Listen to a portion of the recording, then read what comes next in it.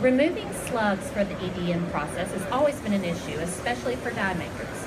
Typically, a tap has to be programmed in order to prevent the slug from falling into the work tank and possibly causing damage to the machine.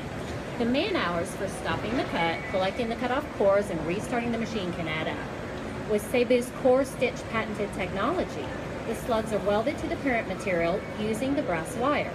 After rough machining, the parts are easily tapped out. Seibu's core stitch results in a huge time savings, and it's easy to use since the control does all the work. It eliminates programming time and errors. Let's take a look.